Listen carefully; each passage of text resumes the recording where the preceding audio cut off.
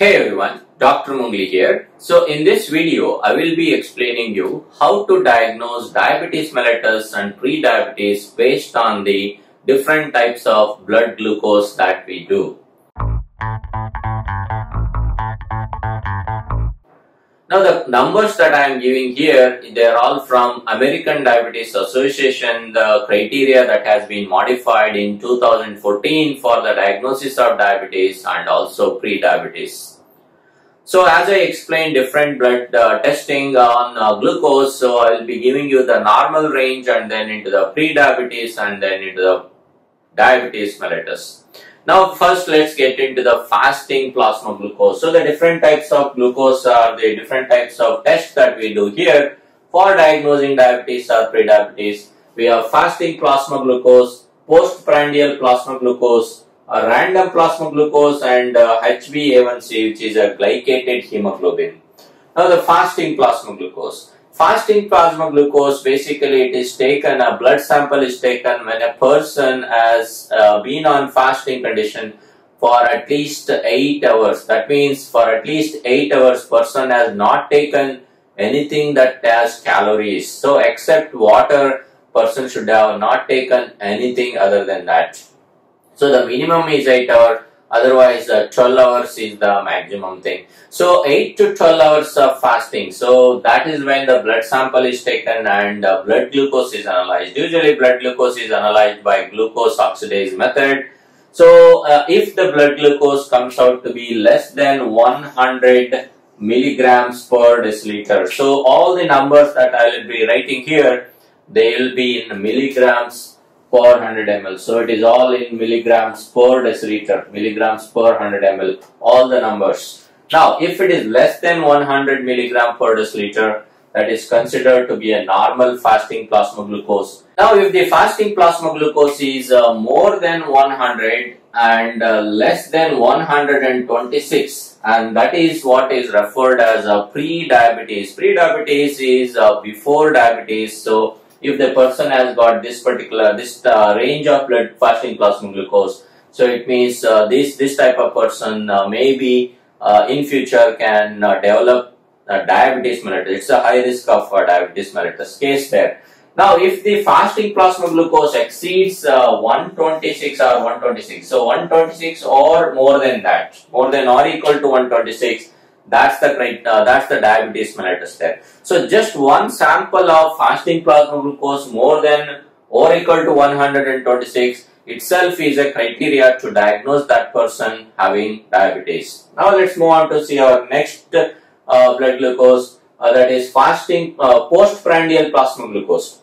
This postprandial plasma glucose, normally it is done after 2 hours of intake of 75 grams of glucose in 200 ml of water. So which is referred as oral glucose tolerance test, that is OGTT, oral glucose tolerance test.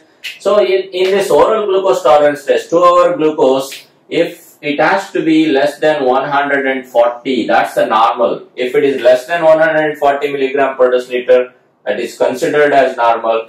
If it is more than 140 but less than 200, that is considered to be a pre-diabetic range, and if it exceeds or if it is equal to 200 or more than that, that is considered as diabetes. That itself is a criteria for diagnosing diabetes. Now coming with the random plasma glucose. Random plasma glucose means the person is not in any dietary control here, neither in fasting nor in postprandial, or not really sure about his diet. So the person, as he walks in and you are doing the blood glucose level, so that is simply referred as random plasma glucose.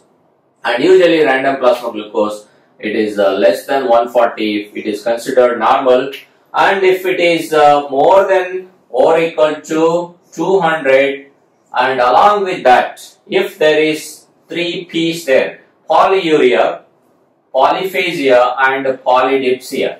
Polyuria means frequent urination, polyphagia, too much eating or too frequent eating, and polydipsia, person is thirsty all the time and drinking a lot of water. So polyuria, polyphagia, polydipsia, along with that the random plasma glucose, if it is more than or equal to 200 milligram per deciliter, that is the criteria for diagnosing diabetes mellitus.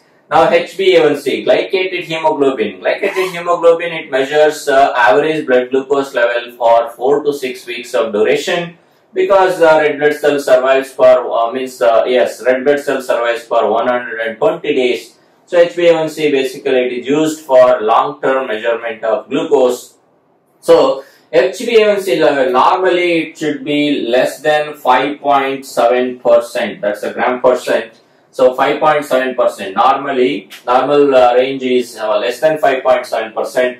If it is more than 5.7% and less than 6.5%, that is considered to be a pre-diabetes range. And if it exceeds or if it is equal to 6.5 or more than that, it is the diabetes mellitus. So now we have 4 parameters here. So any one of them, if it is positive, that is a criteria for diagnosing diabetes mellitus. Remember this.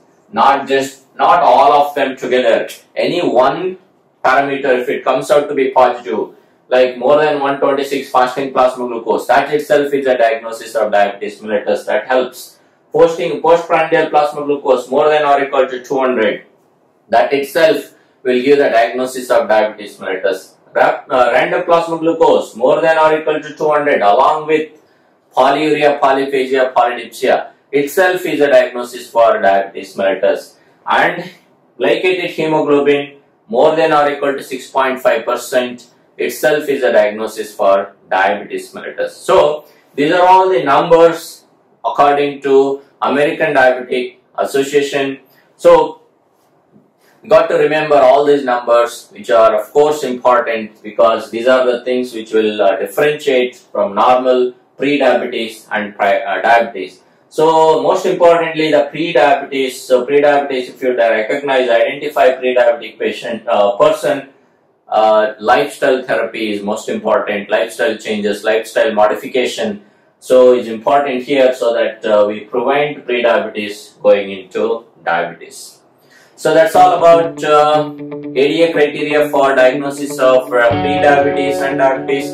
I hope this video has helped you in revising or getting these numbers here, and which helps in diagnosis of pre-diabetes, diabetes, and also know the normal range here. Thanks for watching, and see you in my next video.